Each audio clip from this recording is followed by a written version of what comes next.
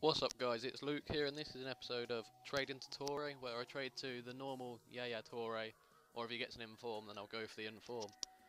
And in this episode I'm starting off with 1,000 coins and I've picked up Nugent, Risa and Quinos, the left back from Colombia.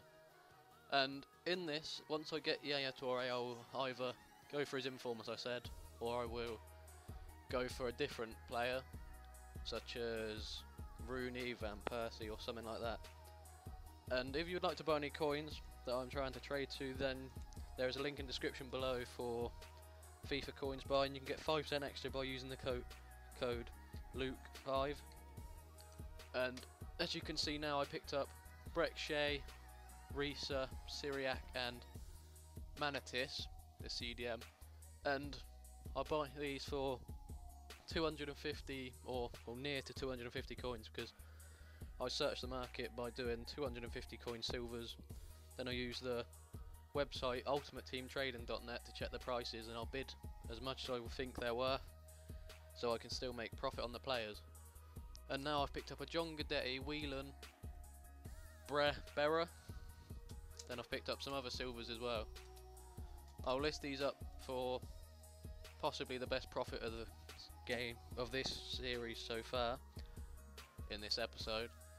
And if you'd like to tell me some players to trade to or different trading methods, then feel free to do it. And if you'd like to see me make trading tips or something like that, then just leave a comment telling me so. As you can see, I pick up a few silvers here for discard or almost discard value. These players are a very good method for trading because you can discard them for near enough the same price and you can check the price of the players. Also I pick up some non-rares for 200 or 150 coins. And this is a very good way to make money from the start. Obviously I'll start doing more difficult or harder trading methods to get more money, such as inform trading or position changing, consumables maybe some out of position trading.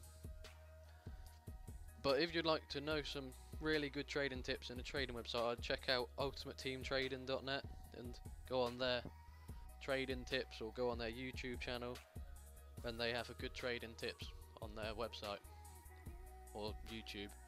And now I go and pick up Ross McCormack and a few other silvers here, which does make me quite a bit of profit because McCormack is a fairly expensive silver.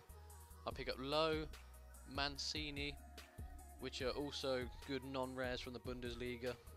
I would recommend trying to get some players with chemistry styles for cheap, as you'll see that I get later in the episode, but I won't ruin who it is yet.